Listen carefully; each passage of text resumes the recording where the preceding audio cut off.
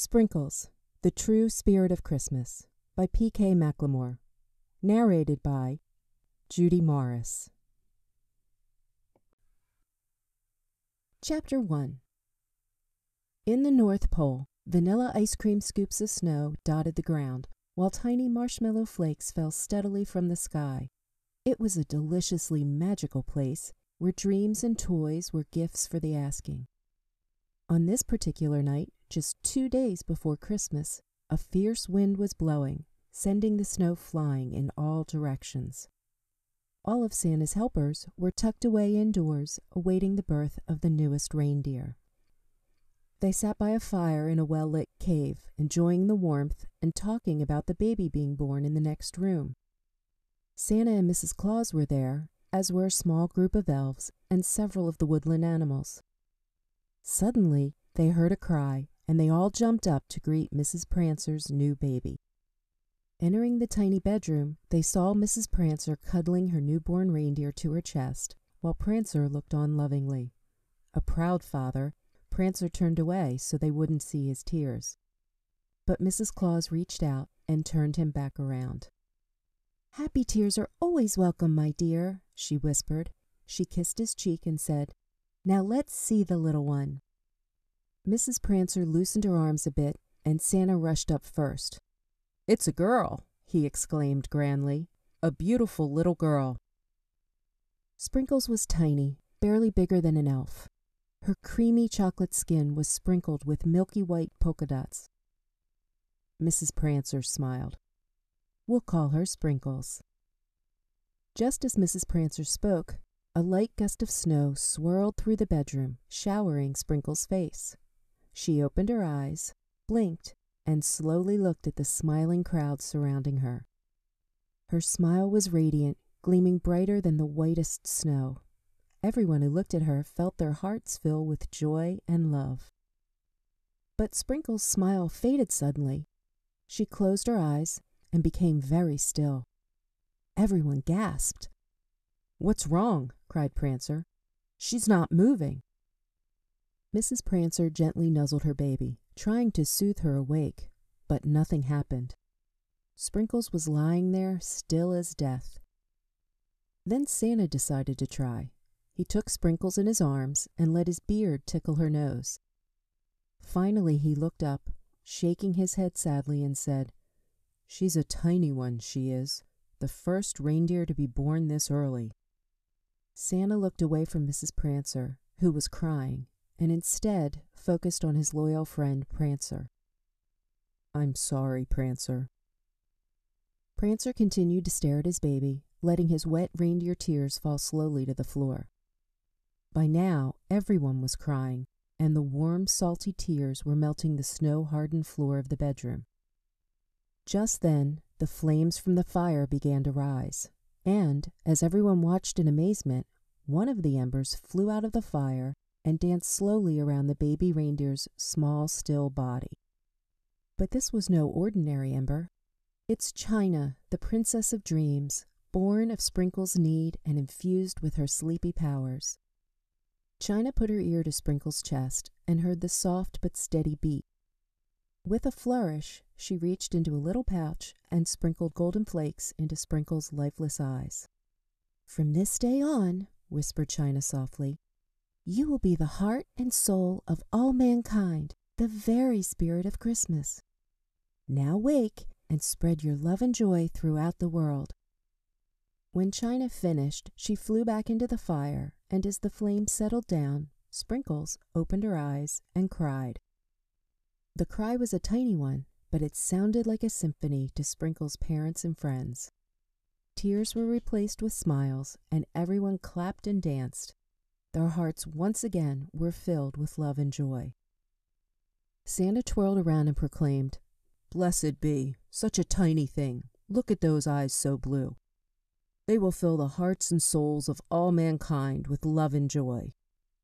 Then he turned to Sprinkles and proclaimed, "Sprinkles, you indeed are the spirit of Christmas."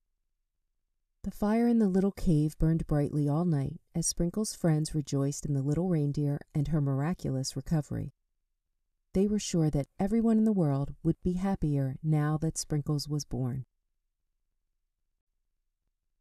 Chapter 2. But life was not that happy elsewhere in the world. There were lots of people who didn't understand the meaning of Christmas, who were unhappy and had lost their way. 2 such people were, at that very moment, sitting in a garbage-filled alley. Their clothes were tattered, they were dirty, and they had no shoes. But most of all, they had no hope. In fact, all they had between them was one cheap bottle of wine, which they passed back and forth as they sat. The wine was supposed to make them feel better, but they felt sadder and sadder as they drank. As one of the men put the bottle to his lips, he toasted sarcastically, "To Christmas. May this be the happiest of holidays." Then he took a long swig.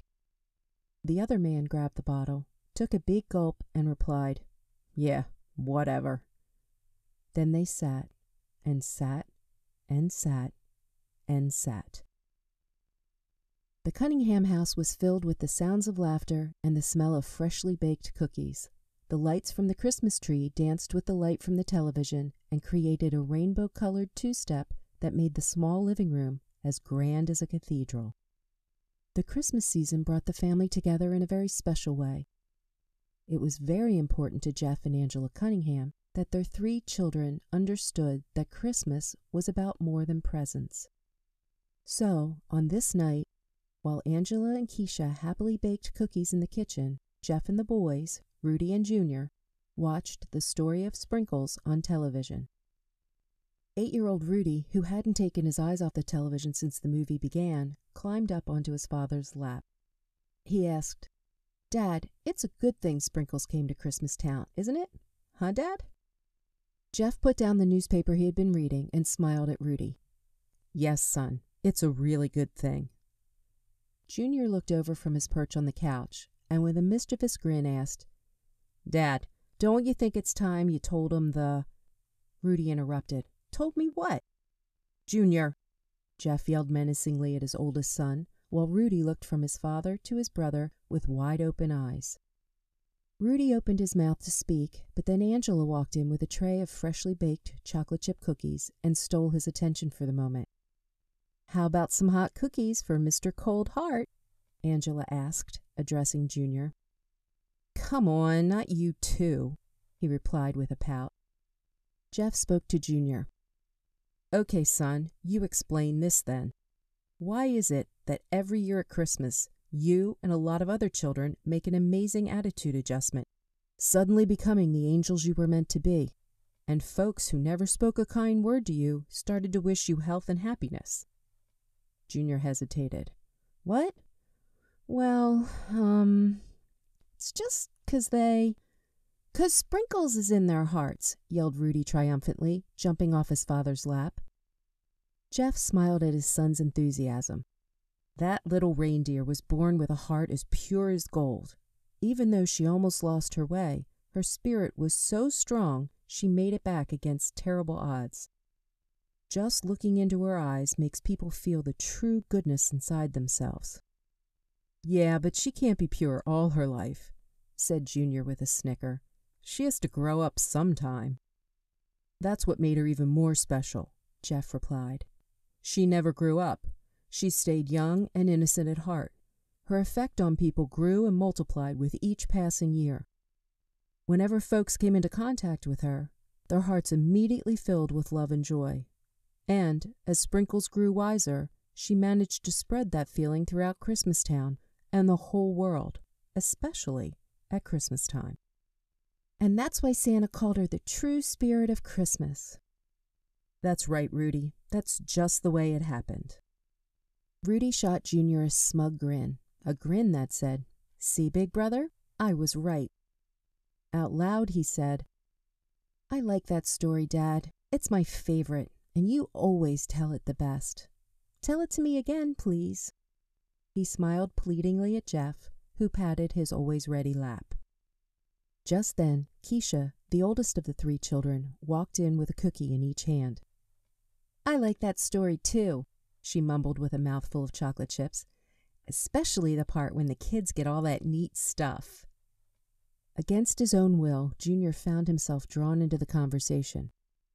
My favorite part is when the dream stealers come and suck the dreams out of people's heads. He pondered about that for a moment. Hey, maybe that story's not so corny. I wonder if I could get them to suck the brains out of your head, Keisha.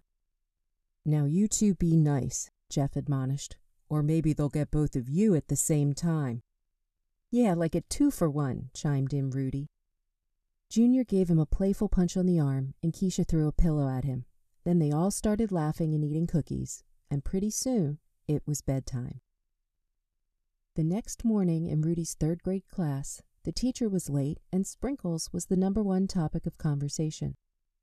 Hey Pamela, Rudie called to his best friend, did you watch The Spirit of Christmas last night? I'd never miss it, she replied excitedly. He's the cutest reindeer I've ever seen.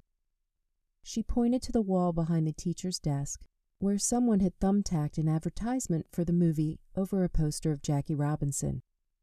He's much cuter than old Rudolph, she said with a giggle. Rudie's response was drowned out by the approach of his arch enemies, Tyrone, Freddie, and Skippy. They were the class bullies, and the class dummies, overly sensitive about having been left back twice. Everybody in the class was afraid of them, Rudie included. The trio approached with menacing frowns, Tyrone in front as usual. He was the leader, being the biggest, dumbest, and meanest. He had greasy black hair, bushy eyebrows, and a swagger he picked up in a John Wayne movie. Okay, enough baby talk. It's time to pay the man. Tyrone spoke like an apprentice gangster, always trying to imitate the older hoodlums he heard on the street. Skippy, who was Tyrone's pet puppet, seconded his leader's command. Yeah, milk money. Give it up. Time to get paid, right, Ty? Freddie and Skippy approached the other kids, moving quickly before the teacher came in. Tyrone stayed with Rudie and Pamela. They overheard Freddie saying to one of the little girls, Come on, come on. You know what they say this time of year. It's better to give than to receive. Tyrone laughed, but it sounded more like a twisted grunt than a laugh. Rudie handed over his money. I don't know why you always go around bullying folks. It's part of my charm. Pamela, who was very brave and smarter than anyone else in the class, added sarcastically, I wonder if being left back twice has anything to do with why you keep taking our milk money every day. Pam, you got your facts all wrong, said Skippy, back from his rounds. Only Freddie and I have been left back twice. Ty got left back 3 times. Another robbed classmate chimed in. Wow, 3 times? You gotta try really hard to accomplish that. The kids all began to laugh, and Tyrone grabbed Rudie by the front of his shirt. His face was bright red, and he looked like a volcano might explode inside him at any moment. So you like to laugh? Today, you and that little reindeer pay double. Tyrone turned to Freddie and Skippy, and they nodded their approval. Rudie, still fresh from his wonder with Sprinkles, couldn't resist bringing him up again. You wouldn't treat folks like this if Sprinkles was any place near that dark heart of yours. Freddie and Skippy looked at each other in disbelief, then started snickering. Baby talk, said Tyrone. Rudie Cunningham is in the 3rd grade and still talks baby talk. There's no such thing as Sprinkles or Santa Claus. It's all made up by Hallmark. There is too, cried Rudie, his passion stronger than his fear. So prove it. Tyrone's challenge made the other children draw back. Rudie and Pamela were on their own. But Rudie wasn't afraid because he believed in Sprinkles. Prove it? Okay, I can do that. Just wait till we get back from Christmas break. Yeah, that's it. I'll bring you proof. Yeah, and when he does, you gotta stop taking our milk money, added Pamela. Skippy looked panicked. How are we going to eat if we don't take their money, Ty?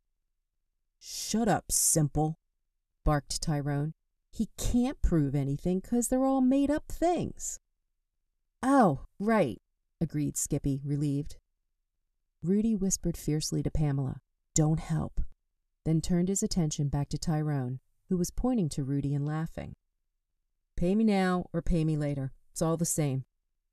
Then Tyrone addressed the rest of the class. "And to all the rest of you little children, if Mr. Rudie Cunningham fails to bring me proof, then all of you will be paying double."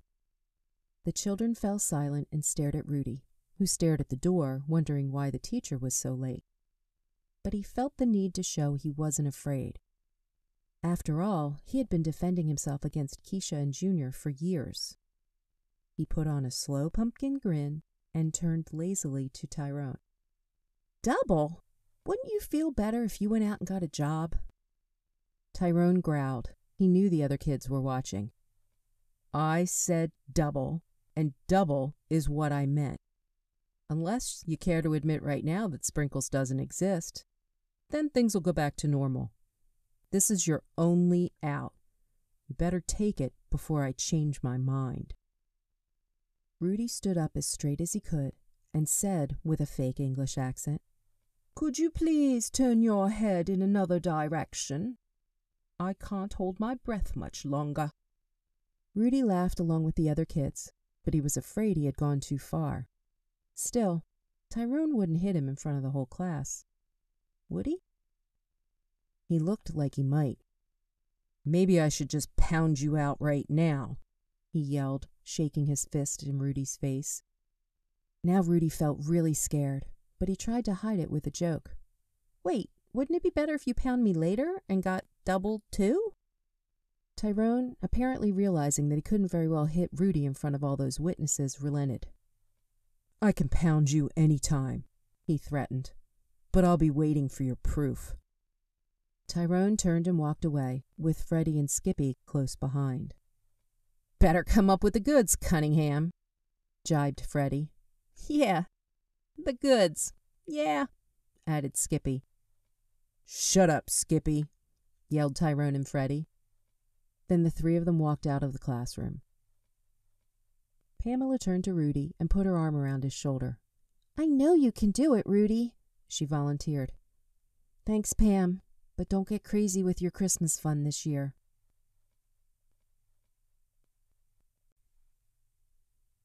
Chapter 3. That afternoon, as Rudie was leaving school, one of his classmates punched him in the arm and warned, "My financial future is in your hands, Cunningham." "Thanks," Rudie replied sarcastically. "Just what I need. More pressure." Rudie sat down on the swings and looked around the schoolyard nervously. What if Tyrone couldn't wait till after Christmas break? He seemed like the type of kid who needed to see blood pretty frequently. Rudie wondered what Tyrone's family was like, imagining a greasy-haired, brooding clan with horns and tails. He pictured them punching each other, with squishy red pulp flying through the air. Then he pictured his own family, eating cookies in front of the television, and he groaned. "It wouldn't even be a fair fight," he said out loud. "What wouldn't be a fair fight?" asked Junior, who had come with Keisha to pick Rudie up from school. "Oh, nothing. Just something I said got me in trouble today." "What did you hit them with today?" asked Keisha. "Was it urban reform or the declining education budget?" "Yeah," said Junior, a note of annoyance worming into his voice. "How come you know so much stuff? I've been around a lot longer than you, and I don't know half the stuff you talk about." "I second that," chirped Keisha, pushing Rudie on the swing. "You too?" asked Junior with surprise. "No, stupid. I meant that I know you don't have the foggiest idea what your little brother is talking about." "Like you do?" "I didn't say I did, but I'm not saying I don't either." Junior stuck out his tongue and crossed his eyes. Keisha blew him a kiss. "Hey," Rudie complained. "At what point does the concern come back to the kid with the problem? Tyrone wants double the money from everyone now, and it's all my fault." "I don't get it," sighed Junior. "In my day, the school bully never asked for a raise." "Times sure have changed." Rudie gave him a dirty look and turned his attention to Keisha. "Well, we won't have to pay him anything ever again if I can prove to him that Sprinkles is real." With a wink at Junior, Keisha ignored Rudie's last comment. "So, do you have to pay these guys weekly, or is there some deferred plan you can take?" she asked, barely stifling a laugh. Rudie jumped off the swing in disgust. Why do I ever talk to you two? I needed some intelligent advice, and what do I get? Dumb and her kid brother real stupid. Come on, Rudie, come back, called Keisha, but Rudie ran as fast as he could out of the schoolyard. Then he came back in through an entrance on the other side, so Junior and Keisha wouldn't find him if they came looking. He lay down in the cold grass and stared up at the gray clouds that swirled furiously around the pale yellow sun. He closed his eyes and focused his brain on the problems at hand. Is Sprinkles real? And if so, how do I prove it? Am I nuts? Am I going to get killed after Christmas break? Was I adopted, or are my brother and sister just morons? All those questions made him tired, and he fell asleep. He dreamt about Tyrone and how Santa Claus wouldn't bring him any more toys. When he woke, he was shivering, and a pale pink light in the sky was the only thing saving him from total darkness and tears. He jumped up quickly and ran home, wondering if Keisha and Junior had told their parents what had happened. He opened the front door cautiously, ready with an excuse if one was needed. But nobody jumped out at him. Nobody demanded an explanation. Pretty sweet, he thought to himself. Maybe my siblings have one or two redeeming qualities after all. As he tiptoed past the living room, he heard his name and walked inside. Good evening, son. Keisha told me you were out playing with your friend Jake this afternoon. She told you that? Yeah, we just hung out at his house. Where's Mom? She went shopping. She'll be back soon. Go do your homework.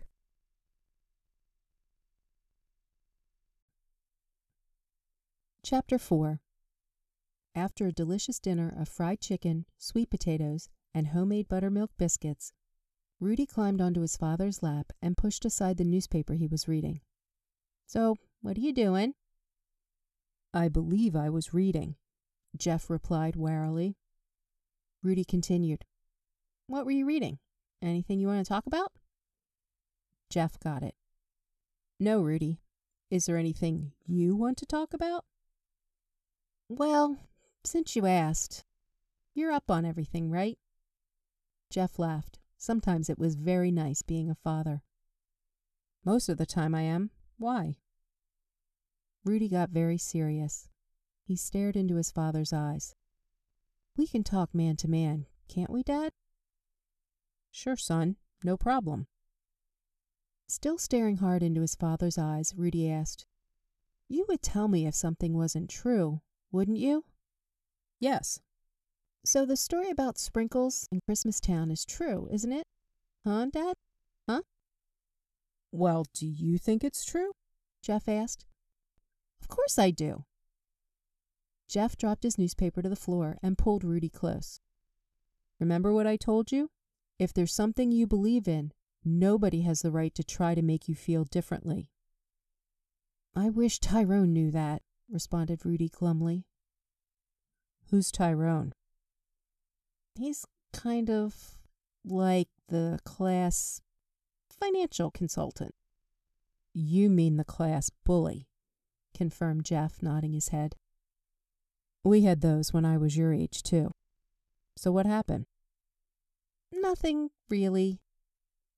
I was talking with Pamela about Sprinkles, and Tyrone and his friends overheard. They started to tease me, saying there was no such thing as Santa or Sprinkles, and that the whole story was made up to trick little kids into feeling good about themselves. I told him he didn't know what he was talking about. So what did he say? Jeff was very interested, having had his own run-ins with a class bully some 30 years earlier.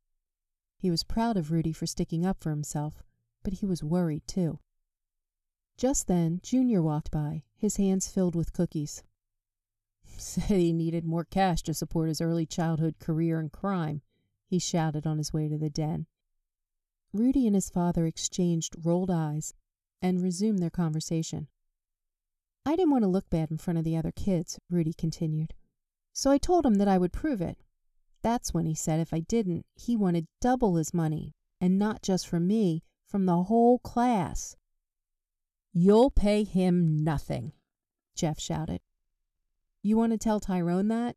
Come on, Dad, just help me get the proof. okay?" Saved by a loud crash, Jeff didn't have to respond. He and Rudie jumped up to investigate. They found Junior in the den, standing amid broken glass and broken cookies. "I didn't do it," he protested before anyone said a word. "I got here just before you did." "Junior, that vase was brand new. I just bought it for your mother's birthday." "Yeah, it was nice," said Junior. Jeff threw up his hands in exasperation. "Just pick up this mess and then off to bed. Maybe a few things will be spared if you're asleep." He walked out of the room, and Rudie followed. "Hey, Rudie, where are you going? Give me a hand, will ya?" begged Junior. Rudie didn't turn around. He needed to talk to his mom. He followed the cookie smell to the kitchen. More cookies. Fresh cookies. Christmas was the best. Red and white Santa cookies were cooling on a tray when Rudie walked in. "Hey, Mom, you make the best cookies in town," he complimented, grabbing a handful that had already cooled. "You should write a cookbook or something." "Thank you," Angela replied, wiping the sweat from her upper lip with the dish towel she had wrapped around her waist. "But I didn't get a master's degree in psychology to become Aunt Jemima. I think I've baked enough cookies to last the rest of the year." "I know," agreed Rudie, kissing her cheek. "Now run off, you. I'm exhausted and I have to clean up before I can drag myself off to bed." Rudie hesitated, then kissed her again. "Good night, Mom." "Good night. Kiss, kiss. Love you." Rudie walked to his bedroom, determined to get a good night's sleep. He was not going to worry about stupid Tyrone all night. When he got there, Junior was already in bed, and Jeff was checking his homework. After he checked Rudie's homework, he kissed both of them goodnight and turned off the lights. "Good night, boys. The angel of the night will watch over you while you sleep." Then he went to say goodnight to Keisha. Later that night, Keisha was awakened by a loud crash and woke to find Junior standing next to her bed. She screamed, "Junior!" "I didn't do it, I swear. I didn't do it." Junior's familiar refrain filled the already broken silence. "Junior Cunningham, if I find that you accidentally broke something in mine, I'm going to accidentally break your neck." Junior was about to repeat his innocence when they heard their dad's voice thundering from downstairs. "I want everyone asleep now. Do I make myself clear?" Junior scrambled back to his room, but he was unable to sleep. Rudie was also unable to sleep because Junior kept up a steady stream of chatter. Finally, in desperation, Rudie called out to Jeff for a glass of water. "Me too," yelled Junior. A few minutes later, their weary father trudged into their bedroom with 2 glasses of water and a stern face. "Now, you drink this, and then not another peep out of either of you." "No problem, Dad," they replied in unison. But then Junior reached for Rudie's glass, and in the process, knocked over both glass and nightstand. Jeff came running back in, steaming. "I didn't do it," moaned Junior, crossing his heart. "You gotta believe me this time. I didn't do it, I swear." "So who did it? Did a little man appear out of nowhere?" Junior jumped at his dad's suggestion. "Wow, dial the psychic hotline. That's just what happened. See, this little man, you know the one, Dad, he came in through the window. I guess he got a little thirsty, and Rudie's glass was just sitting there nice and cold and filled almost to the top." "That's enough, son." "Dad, you gotta hear me out," Junior pleaded. "I'm telling you the truth this time. He went for Rudie's water, and I tried to stop him. And that's when he broke the nightstand and jumped back out the window. I would have caught him, but he got a good head start, and he was really fast. But if we'd been even Steven, I would have caught him, and none of this would have happened, and you wouldn't be looking at me like that." Jeff shook his head in disbelief, but was too tired to argue. "Okay, if that's what happened, it's over now. Go to sleep, and if anyone else comes into your room, just let him have whatever he wants, and maybe you won't break anything." He looked around the room as if checking for a strange little man, then said goodnight and left.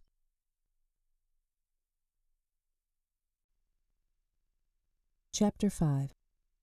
Some time later, a strange light began to fly around the room, flickering close to Rudie. Junior was fast asleep, but Rudie had lain awake thinking about Tyrone. "Rudie, I need your help."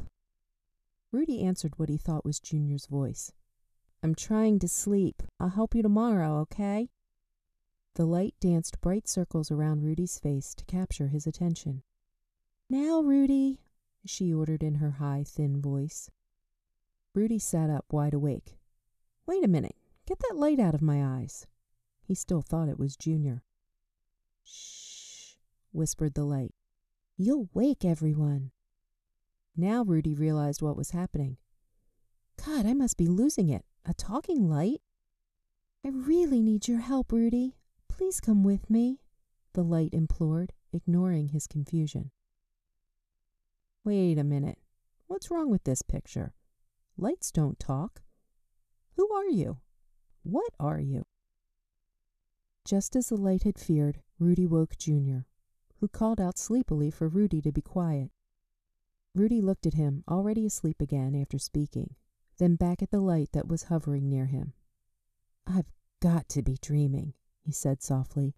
"This is too weird to be real. Maybe if I close my eyes, I'll dream about something else." "Rudie, this isn't a dream. I'm real. Come on, we're wasting time." The light got brighter. Rudie finally came to. "I can't go with you," he told the light. "I don't know who or what you are. And besides, I have to ask my dad's permission before I leave the house." "I'm China, the Princess of Dreams," the light explained. "I've been watching you for a long time, and you're the only one who can help me." Rudie stopped now to take a good look at China. She had wings like an angel, but otherwise looked like a fairy tale version of Wonder Woman. She wore a bright blue outfit, white boots, and a gold tiara. She looked strong, like someone who was used to getting her way, yet nice, someone who used her powers only for good. "But why me? I'm just a kid. What can I do?" he asked, secretly flattered.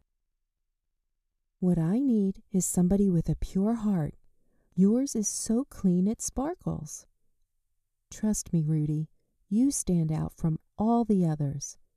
And for what I need you to do, we're going to need everything you have in that heart of yours to keep you safe from the dream stealers." Rudie became excited when he heard about the dream stealers. He remembered them from the Christmas story, how they stole people's dreams in order to make them lose the Christmas spirit. As if reading Rudie's mind, China added, "Just like in the story. Now hurry. We don't have much time left if we're going to find Sprinkles and bring her back to Christmastown in time for Christmas. And if we don't find her, the spirit of Christmas will be lost, and the world will be a dark and lonely place forever." It was a big responsibility for a little boy. "You picked me to help?" Rudie asked, still somewhat in shock. "Are you coming now or what?" asked China, losing her patience. Rudie threw up his hands. "What choice do I have? You talk and fly and who knows what else. So I guess I'm in." Rudie leapt out of bed, threw on his jeans, sneakers, and a Cleveland Indians baseball jacket, and looked at China for a command. She led him to his closet. Rudie stopped short, suddenly rethinking his heroism. "Wait, that's my closet," he protested. "I'm not going in there without the light of day. I've lost 3 pairs of my best Nikes to the beast who lives there at night." As China tried to push Rudie into the closet, the noise woke Junior again. "Hey, Rudie, where are you going?" "Got something to do. Go back to sleep." "Can't it wait till morning?" "Keep it down," said Rudie, putting his fingers to his lips. "I'll be back soon." Now Junior was really awake. He finally noticed China and started yelling. "Where do you think you're going? And what is that?" Junior's yelling woke Keisha, who ran into the room, also yelling. "Hey, what's with all the noise? Some of us normal people are trying to get some sleep." Then she saw Rudie. "And Mr. Rudie Cunningham, where do you think you're going all dressed up?" "Christmastown." You've got to be nuts. I wonder if Mom and Dad know you're running off to Christmastown with that flying light around your head, yelling." She stopped, momentarily dumbfounded, and just stared at China. She rubbed her eyes, closed them, and opened them again. "A talking light? Oh my God!" she yelled frantically. "I'm going to get Dad. He'll help you. Stay right here. Keisha, wait." Rudie grabbed Keisha's arm and tried to stop her from leaving the room. "I'm okay. China needs me. Just please keep it down. I swear I'm okay." China saw her opportunity and began to pull Rudie into the closet. Rudie grabbed onto the door, but then gave up and let China have him. "I hope the boogeyman doesn't have a taste for fairies," he told her, "because if he shows up, you're on your own."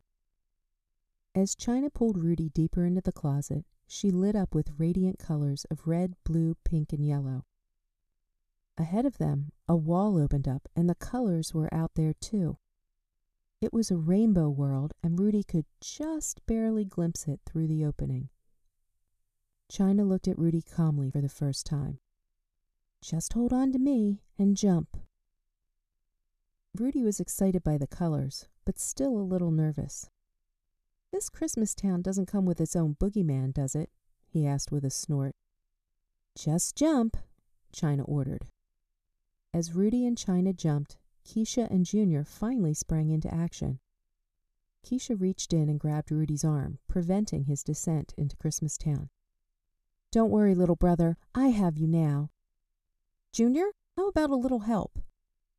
Rudie struggled to break free from Keisha, but Junior was now helping her. Junior grabbed onto the doorknob for more leverage. It was the doorknob and Junior and Keisha against China in a life-or-death tug-of-war for Rudie. But Rudie wanted to go with China and was trying to help her as much as he could by twisting and squirming away from Keisha.